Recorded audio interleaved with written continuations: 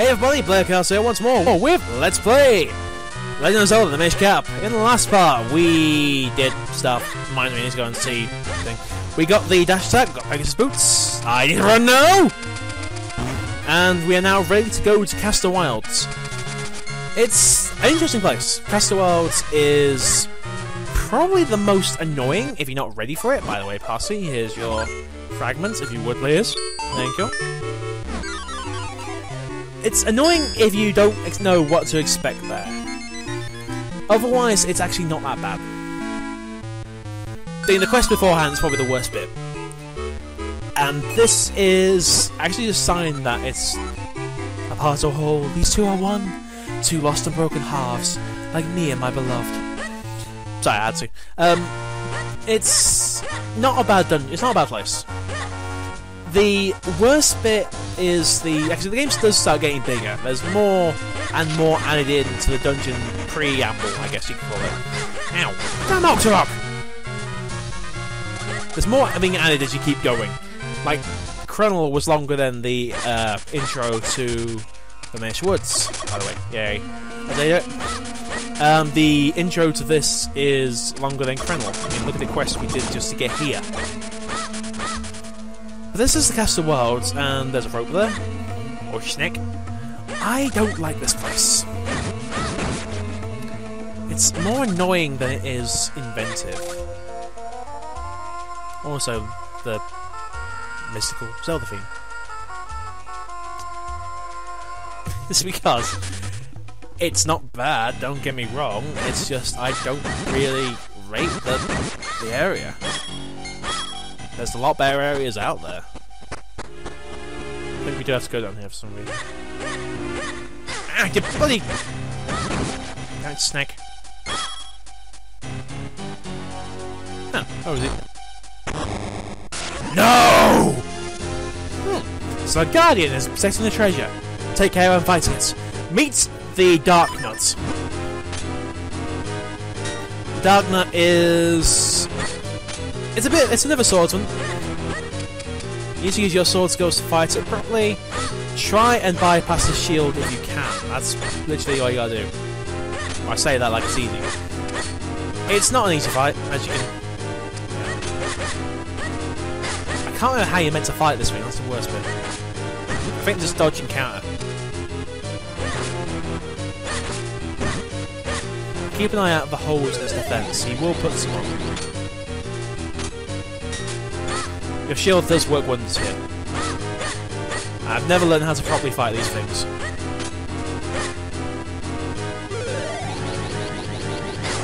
Okay. Get. I always run at them and swing as much as I can. While these are breakthrough. There we go. Believe it or not, that was an easy one.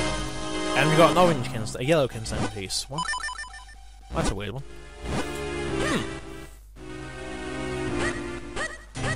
Strange. I actually forgot about that fight, that's the worst bit. The Dark Knight fights aren't that bad. It's just about, you know, using your swordsmanship, remembering how to fight, really. There's not a lot to them when you get used to them, it's just... really. There's more to get out here.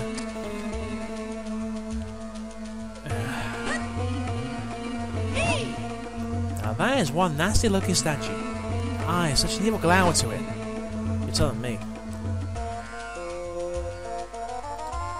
I forget where I need to go. I think it's north. Can't wait to save my life. Just down here. There's a boulder thing there. Yeah, I get it. Hey, Eagle Scrub. Or Business Scrub, sorry. I have no bow. Do you have a cooking zone? Oh, fusion. Be complete, my friend! Do business in this merry world! Unhinged. Well, I guess hinged because you don't want to do slavery, but still. I do wish it just started, like, growing down or something. So I need to find a bow.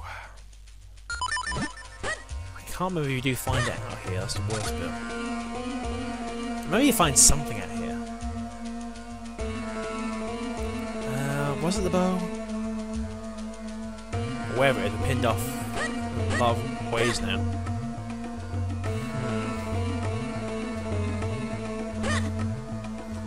There we go. Flip. I used to remember this. That was it. I was lucky. Gotta go this way now. And yeah. Blow away! It does actually work out more efficient to go this way than to up it up, apparently. It's annoying like that. You gotta do this sometimes. I mean, watch.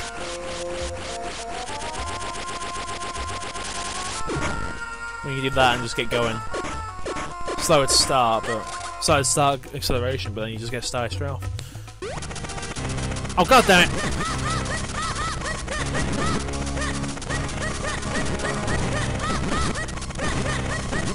You're not threatening. Thank you. Hey. Ah, we got a bow! A mainstay of just about every single Zelda game. I don't think there is... No, there are some that don't have it. Not many, though. There's always some kind of ranged weapon in Zelda games. The bow is just about in every single Zelda game, apart from, I think, about 2 of them. And they're the Oracle season. They're the Oracle series where you get Slingshot and Deku. Not Deku, Sea Shooter. But that is what we're missing. Now the Castor world is practically fully open to us. There's actually something I'm missing, I remember that. So let's actually go and see about those statues now. I mean, they gave Eslo the creeps. And you can probably tell what they are if you don't already, but yeah, let's find out. Ladies and gents, say hello to Amos. 3 shots to the eyes, kill it, and explodes. Gives you heart. Oh, doesn't normally give you heart, but hey. Gives me heart now. Feels generous. And turn left. Turn right. You've reached your destination. Another kinstone piece. Can't they give us something valuable? I don't know, like money, funds, countries. Yeah, like those. Oh, that's a piece. What shape is that in? That's actually what I needed. Orange or yellow or gold kinstone pieces, or whatever you want to call them, are actually quest related. You do need them for the game to progress. There's 8 of them in the game total, and not all of them are in Castor Wild. I think it was 8, was it 8? And it's managed down 1. There we go. There we go. Arrows! We've got a quiver of 30 if you haven't noticed, by the way, so yeah, feel free. You don't really need to hold on to it. Blue Kinstone piece, of course. And ruby likes. Red ruby likes, that's the worst. And dead. 340 rubies. I do like this, by the way. Ladies and gents, say hello to a new heart container. That's 8 hearts now. Swiftblade the Thirst. Though my body may perish, I am still the true master swordsman of Hyrule. Swiftblade the Thirst, spirit of the swordsman. If you train with me, I will teach you skills that are out of this world. Seems you're not yet ready to train with me. Come back when you have all 7 Tiger Scrolls. There are 7 Tiger Scrolls. There's 8 Tiger Scrolls in total. He has 1 of them. 4 you get from your Swiftblade. There are 3 other Swiftblades out there. So, you know, get lucky. It is a worthwhile reward if you do if you use all the weapons in your arsenal. Oh, hello. There you go. And we want this. These will be explained later on. In fact, we're very close to the point where they get explained. Okay, rope.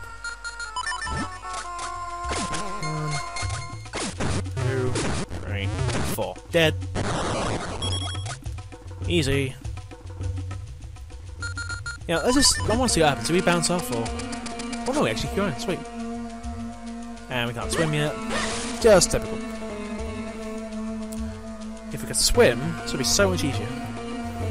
But then again, it wouldn't be an adventure if we knew how to swim straight from the off. Third Kinstone piece. That's all the ones you've cast a while. Now you need to go to the left, and you might have seen them earlier. They're over this way. Oh god, no! See these statues? These statues all have a Kinstone piece in them. The trick is to find the Kinstone piece that fits and do fusions with them. You basically need all 3 golden Kinstone pieces out here. I do love how to go from like to a smile. We need this one here.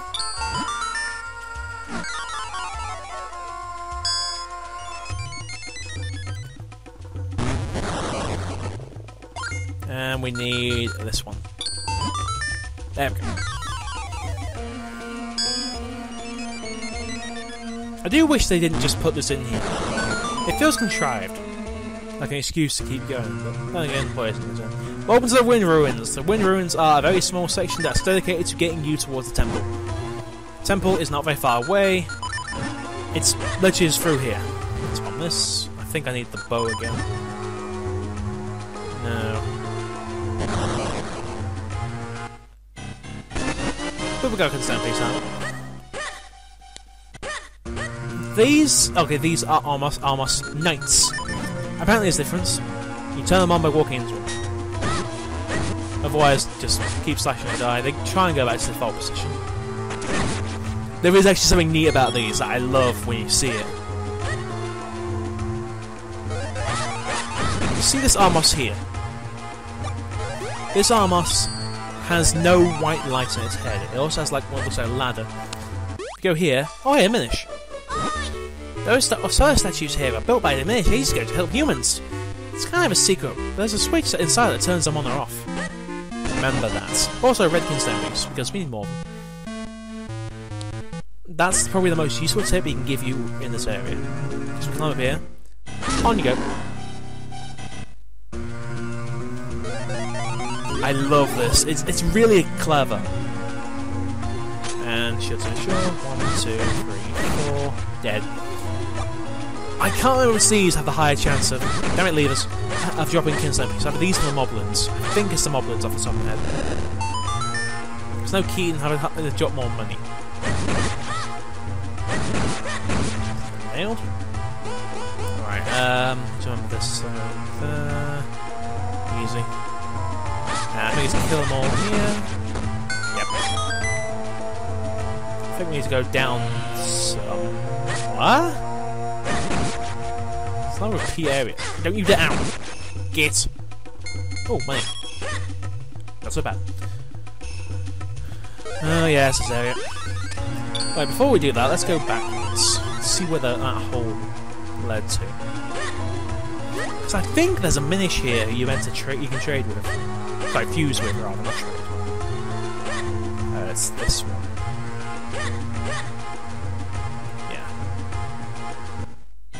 Or random dungeon. Ow. Son of a gun. I'll take random dungeon for 500. Ooh, he's far. Damn it! Every single damn time! Thank you! Nope. Got too eager. Anyway, yoink. Here's a heart. Another one. Something is because there's like, I think it's 5 heart containers, you get 8 hearts, that's 12 heart containers left, that's 48, if I got the math right? 12 times 4? Yeah. 48, I mean, they won't go back in, 48 heart pieces to find in the game.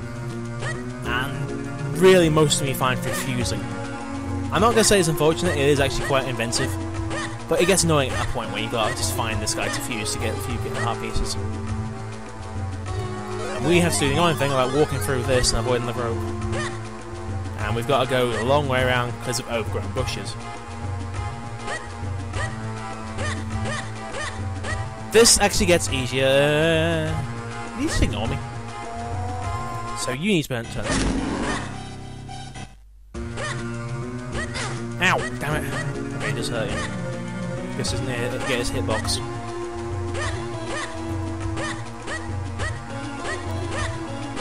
I wish they brought this back. It's actually really clever. Just being able to just go inside your the arm master knights and just turn them on and off. 2, 3. Oh, you know. You're dying anyway. Kinstone! What piece is that? Not what I need. Well, actually, considering the single fusions. Down. I think there's one more I need to do with the statues. I guess there is. So all these turned on, apart from this guy at the end, who just instantly runs down there to block the way. You can't turn him back on. What we need to do is turn him off. Like so. Place powers down, that's it. You also need to kill these 3, I believe. This is actually for the quest, this is just to open a route. Oh yeah. Really? You're not shelling out rewards, are you, game? There we go. That's what we need. Reward for that. Money and... money? Shells. 50. Nice. It's not bad, actually.